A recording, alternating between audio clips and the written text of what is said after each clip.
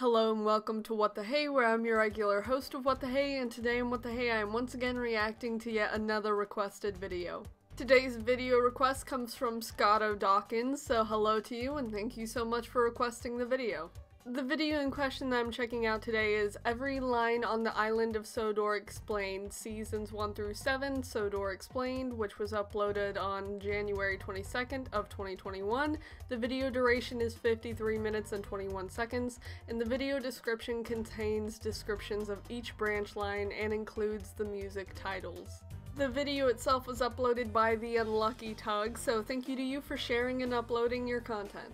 Like with all my reaction videos, if there's something in the video that I find might disturb someone to some degree, I'll be sure to mention it in the video description, so feel free to check that out before watching the rest of the video. Also, for the sake of this video, I'm definitely going to be cutting down the reaction by a lot. I'm going to do my best to include the best commentary and video parts, so it's definitely not gonna be 53 minutes, at least I don't think it is. If you want to watch the entire original video, feel free to do so. I always include the links to the videos, so feel free to check that out if you want to. But with all of that out of the way, let's actually get to watching the video itself. Hello YouTube! Hi! I am very happy to present you a video that I have had in the works for some time now. Gotcha. In this video, I'm going to walk you all through my map of the island of Sodor, as presented in the TV series. I'm sure this took so long. The island of Sodor is where Thomas and all the engines live, and it has a railway that spans from coast to coast called the Northwestern. It is a part of the British Isles, I like the music. Technically a part of England, off the northwest coast near the Lake District, with rail connections at Barrow and Furness. Thomas's creator, Wilbert Awdry, infamously spent years filling in his map of Sodor. The first incarnation dates back to 1950. I love history. This is awesome. This is really good. Until his death in 1997. The amount of detail and lore present on this map is absolutely astounding. I'm not a cartographer, so I'm sure that's correct. The TV series sticks to Awdry's map somewhat, but changed a lot of things. Around season 3 or so, they stopped sticking to the map entirely and just kind of did their own thing. And one of my favorite time waster hobbies is trying to map all of these TV locations out and how everything is connected via railway lines. There are many versions of the quote-unquote canon TV series map out there. We have the crappy Sam Wilkinson map from 2014 accurate. That does tries not to cram look good. everything from every era of the show but that's and the cool. books into one. I'm sure it took so much time. Then you got this one from Japan that literally shows stuff like this on it. I don't know. You have this very recent map from 2020 that's a weird mix of CGI series and railway series. All of them are all a little different from each other, but they all make the same crucial mistake. They use Awdry's map and just add TV crap on top of it. The TV series made it very clear that the map the show stuck to is not the same as Awdry's in the very first episode, when they showed Knapford as the big station instead of Tidmouth.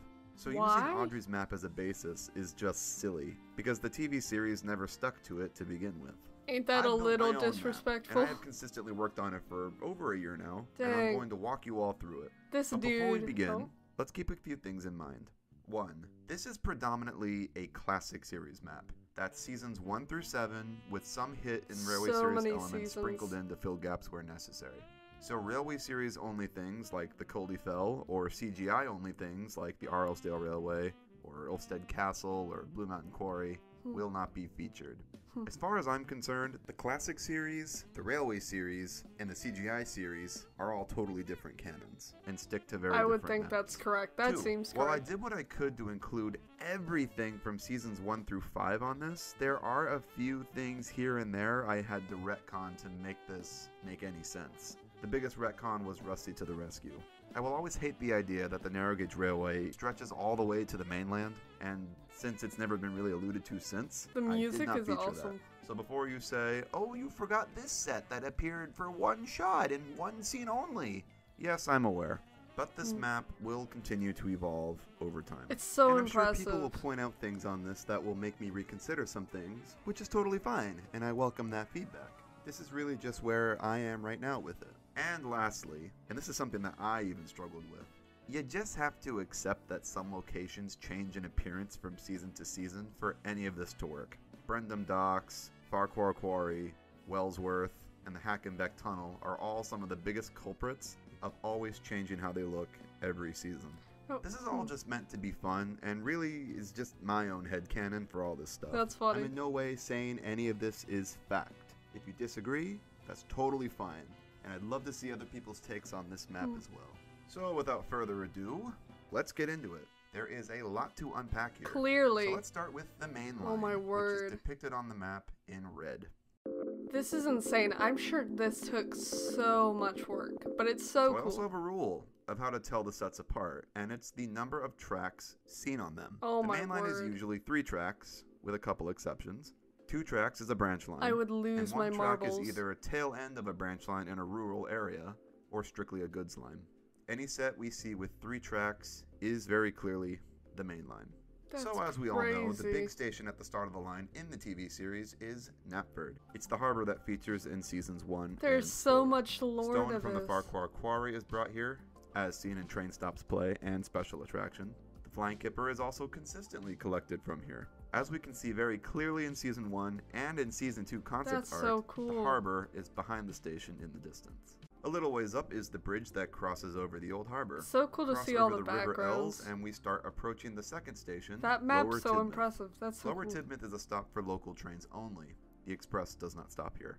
The railway's coaling plant is at Tidmouth, and it has changed appearance a couple times since its introduction, notably gaining a huge loading ramp in Season 6. Is that a thing that actually happens in real life? That's cool. The engines is located at Tidmouth, where the majority of them are all stationed.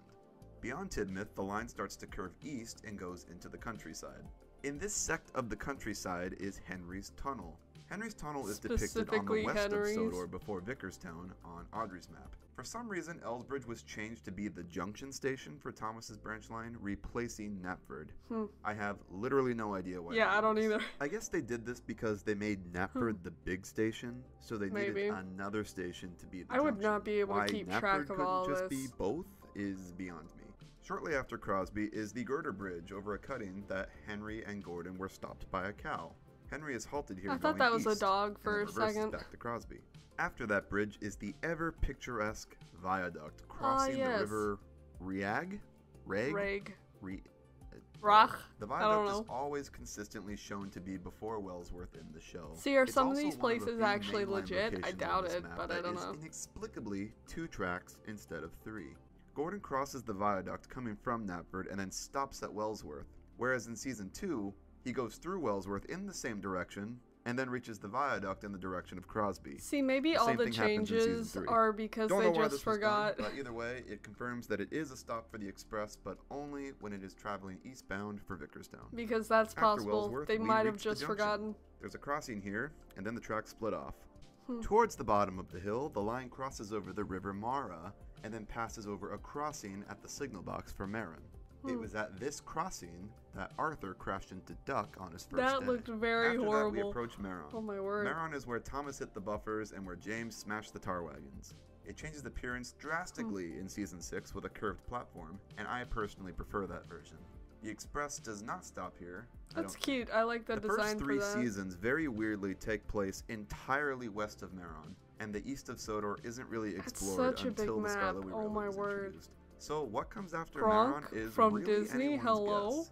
The main line does cross over the huge river Hawan Ab, so I put the suspension bridge here. After that is Kronk and Kildane. Both are stations that have never appeared in the show. Kronk has technically as a tiny little country station, and I'll get into that in a bit. This is obviously not a mainline station. Is that how they did everything? That's this is where I start to draw from Audrey's map to fill in some gaps.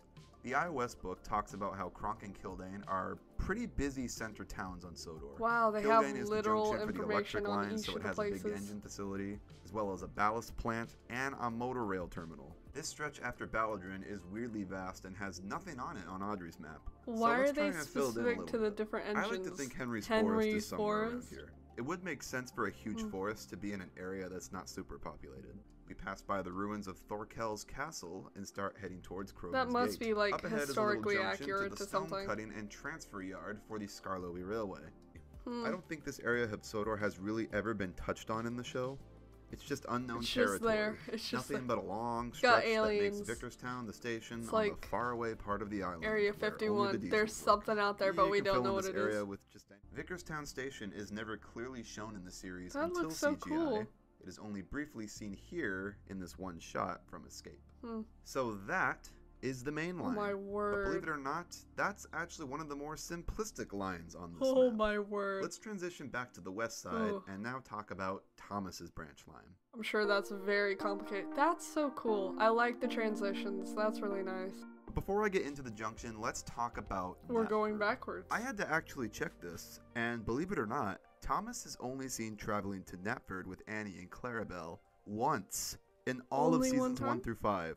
Season 6 onwards, he's seen consistently traveling out of Knapford. The way I see it, the service starts at Tidmouth, travels south, and turns onto the branch line. But on the first return journey, Thomas goes to Knapford and then back up to Farquhar. And for the rest of the day, he alternates between the two every other return journey. That's His very last service terminates at Tidmouth. Just a little ways down the line is the first level crossing. After that is what I call the intro bridge, aka the bridge that appears in the intro of every episode. The line curves northeast and approaches Dryaw. I like that name for it, the intro bridge. Dryaw is the airfield station. Once the main line was built to Knapford and the bigger harbor was constructed behind it, this one fell into disrepair. It only makes sense that the goods station would be placed right where the goods line connects with the main. It's a station that exists for goods to be brought and unloaded. And as stated in Thomas Gets Bumped, Thomas doesn't actually stop here. He just carries on right through. Right after Ells Bridge is, of course, the Ells Bridge itself, crossing the River Ells. Thomas went fishing here once. The road runs alongside the railway for a short while. The one where he had fish the bridge is this bit of curved line with a buffer stop, aka the loop line. I was switched off the main line onto the loop. I had to go all round and back again. As shown in James and the Coaches and Whistles and Sneezes, sometimes local trains are diverted along Thomas's line from Knapford. The double track allows them to pass Thomas without either having to wait at a passing loop. From this point on, the line just continues into the rural countryside. After Maithwaite, the line climbs some more as it weaves up the hills towards the heart of Sodor. We pass by the beautiful watermill, and then through some river marshland where the ever-iconic windmill is. Yeah! Terrence's Field isn't far from here. Once we pass that, we're in Hackenbeck Tunnel. See, I'm not familiar with some of the stuff, but like the imagery is really nice. There's a little crossing ahead with I can connect that. And just after that is Hackenbeck. Hackenbeck. And I'm saying that the unnamed station everyone says is Toyrek is actually Hackenbeck. Farquhar. Farquhar is where Thomas's service usually terminates. At Farquhar, there are sidings for goods and a stone cutting shed for trucks from the Farquhar Quarry. Farquhar Quarry, wow. If we continue past the station and go left, the line will become a short tramway where Mavis stuck. Not far after that is the bridge where Toby tightroped. Oh my word. The line starts to wind and climb as it traverses through the hills. Why they built a car ferry that could carry only one wagon at a time across it and didn't just build a bridge first is beyond me. I've never seen that. Typical backwards Sodor. You finna die. The line crosses over the dirt road to the quarry, and it is here that Thomas was stopped by a policeman. The track then curves east and goes through a rocky gorge until finally arriving at the Farquhar Quarry. Farquhar Quarry, also that known is a as mouthful. Center Island Quarry, is where Mavis works. The line continues past Farquhar, passes the junction to the lead mine, where Thomas fell down a mine. The line continues across the road into the heart of Sodor, past the lonely signal box, which was also serviced by the Mid-Sodor Railway. Toby is probably one of my favorite characters. Bertram. The area was reopened and turned into a tourist exhibit. Since it is accessed by only Thomas's branch line, Thomas and Toby helped with the reconstruction. Bertram stays here and runs back and forth here on a section of track giving rides to visitors. Is that a carousel or something? No that looks cool. Actual link to the Skarloey Railway, hence why we don't see it. Yeah, it is. If we go left at the junction, the line will continue to climb north until we reach the ruins of Ulfstead Castle. Yeah, this is different to the CGI one. Different canons. Whoa, yeah. This was also reopened to tourism along with the gold mine. And that, my friends, is the entirety of Thomas's branch line. Just one branch line for Thomas. So let's travel all the way back to Tidmouth now and talk about Duck's branch line, aka the Little Western. Oh, I like that music for that. The transitions are really well done. If you want beach and sun, then the Little Western is the place to come to. And I'm going to be a bit daring here and say that this little station in season 7 is Arlesburg. Aww. I don't know what the wiki calls it. I want to go there. I think they call it Sudbury or something. But to me, it makes sense as a station on Duck's Line. We never actually see a station called Arlesburg in the show, and this is a model series map, so the Arlesdale Railway isn't canon to it, so f*** it. This is Arlesburg.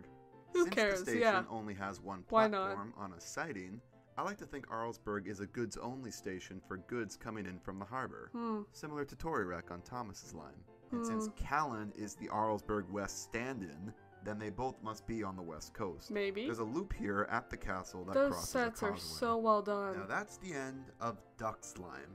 Okay, However, not that long. The tracks don't end here. Are we in a coffee shop now?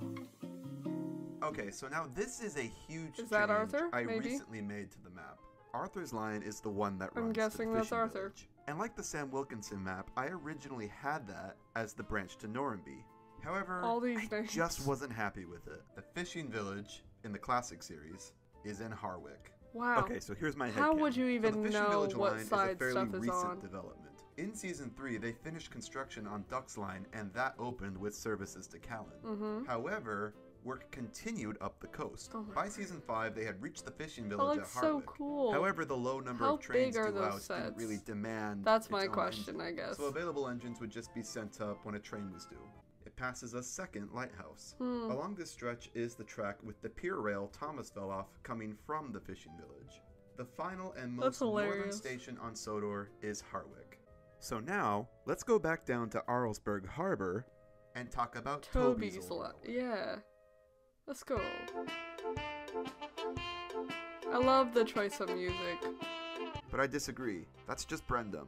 Arlesburg Harbor was never seen in the show until the CGI series, and as I already stated, it's a different canon to the classic series. Whoa, the line started at the harbor and traveled along the river Arl. That was a little scary, not gonna lie. Windmill. That means Toby's old railway would have connected to Thomas's line, which is just so dumb to me, and it creates so many continuity issues with Season 1. So, screw it. It's on Toby's line. Yeah. The line continues up the mountain until it reaches the little village in Toby and the Flood. This is the middle station on the line, and it has a passing loop. They went through a flood? I wasn't sure what to name this village, so I just pulled from Audrey's map of the Arlesdale and called it Marthwaite. The line finally halts at Arlesdale End, where Toby's shed is located.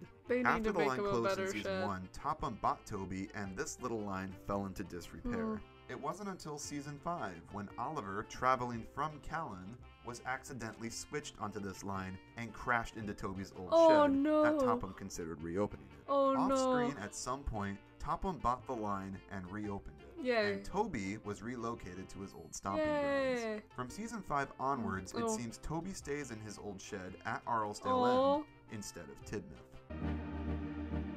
Where did you find this music? Edward's line in the show is the most consistent with Audrey's vision, and was the easiest to piece together. I wonder why that is. I love that Season 2 consistency.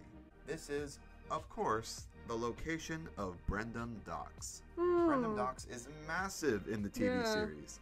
This is the docks that appears in Seasons 2 and 3 and 5 onwards. Like I said earlier, it's a location that is never consistent in appearance, so you just have to accept. This is one of the ones that I recognize. I personally love the Season 2 version of Brendam. Alrighty, now let's transition over to the Peel Godred branch. This is going to be a fun one. Is it spooky? So my vision of the branch of the show is wildly different to how it's portrayed in Audrey's universe. In the Railway series canon, this line is electrified and is run by a fleet of electric engines. That's cool. They're never seen in the books and are only mentioned once. That's in interesting. the TV series, the Peel Godred line is a single-track goods line. Just like on Audrey's map, the line branches off at Kildane and heads north through the valley between the two mountain ranges. Kronk Abbey, let's go! The first stop is this station, the Kronk we see in the show. Further up the line is that part that runs through the spooky wooded area in Season 5. Beyond that is Old Bailey Station, where Henry was spooked. In my headcanon, this crossing is actually a crossing for the now abandoned Mid-Sodor Railway, akin to how the Cambrian and the Welsh Highland cross over each other in Wales. I know that track is standard gauge, but I will get further into that in a bit. So I'm guessing this is all based off of real lines, and then beyond that is the viaduct that was closed and haunted Henry. In Stepney Gets Lost, Stepney took a wrong turn near Kildane and ended up where he nearly met his fate. Oh no! Let's finish off the standard gauge stuff by looking Scary. over the final branch line on this map. Whew. The one to Kirk Ronan. We're going to a coffee shop again. I love coffee. The Kirk Ronan branch line is a recent development and gradually descends as it goes towards the ocean. Mr. Jolly's chocolate? Is Mr. Jolly's chocolate factory, very inconveniently located at the bottom of a hill. I originally had this at the bottom of Gordon's Hill near Marin, but I thought that it was stupid for one of the main line's 3 tracks to just end at the chocolate factory. Isn't that in one of Paul's vids, PC Adventures? Mr. Jolly's chocolate? Now I think I get that. Maybe not. This is the castle Alicia Bhatti performed at. The line terminates here at the beautiful Canopy Station. This is where Gordon infamously left his mark. And that, my friends, is the entirety of the standard gauge railway network. The first stop on the line is Krosny Kern. Krosny Kern. Right. Yeah, I wouldn't know how to say that either. That runs along a retaining wall, and where Duncan derailed himself rock and rolling. Peter Sam left the refreshment lady behind here. Oh no. Leaving Lakeside, the line goes around the lake and traverses over the viaduct before reaching a Y. In the TV series, the slate mine is high in the mountains and was also serviced by both the Skarloey and the Mid-Sodor. That's a little bit of a climb. Back at Skarloey Station, there are 2 tracks that go in different directions. As the Coley Fell Railway does not exist in the TV series, the Mid-Sodor was the main method of transport through Sodor's big mountain range. At this station was the main sheds, where Smudger was turned into a generator. Smudger! Oh my word, I saw that. Yeah, I've read a lot about that. Abandoned and left That's very scary. The line would continue west to be an engine and then a generator. And crossed over it. After that, there's a junction. I tried my best to keep this part of the line as accurate to the Mid-Sodor map shown in the show, which is just the Isle of Wight Railway map flipped upside down. Oh, is that it? And that, my friends, is the TV map of the island of Sodor. The amount of time I have spent piecing together this thing is embarrassing. A lot. What can I say? I love this shit. The fact there are so many inconsistencies just makes it that much more fun to try and piece together. It's like a challenge. If everything on Sodor was perfectly straight-laced and impeccable, there'd be no fun in trying to map it all out. So it's not on this map. Just like how I retconned Rusty being able to travel to Vickerstown, I retcon him being able to travel to here too. The 3 bridges set. Yeah, I have no idea, guys. So that's it, folks. I hope you all found this video informative. And I do welcome all of your feedback. If you have any idea of where to place some of the places I just mentioned, or have a completely different workaround, please do say so below. I love discussion on this topic. Perhaps one day I'll make a video like this for the CGI series map. Granted, that's a whole can of worms I'm not sure I want to even open. So we'll see. The link to the full res JPEG of this map is in the description. Cool. You can look at it. Feel free to do what you want with it. I will see you all next time. That's so cool. That's very well done. I'm gonna enjoy the music for a few seconds.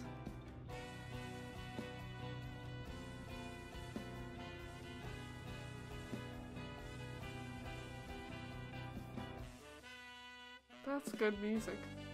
It's groovy.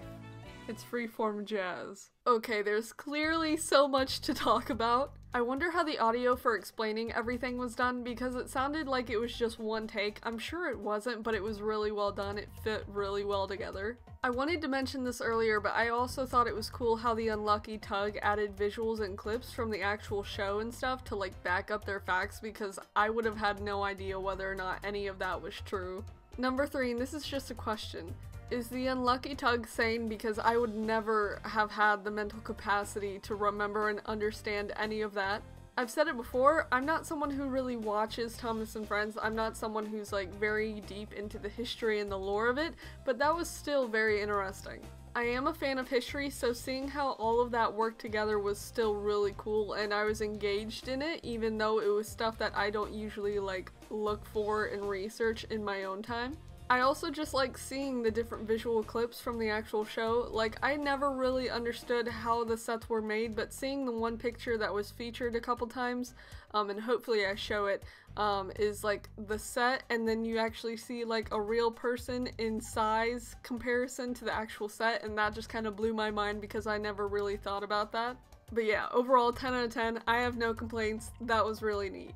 So yeah, that's essentially the reaction video, so if you have anything that you would like for me to react to, let me know and I'll get to watching it as soon as I can, so thank you so much for watching. Bye!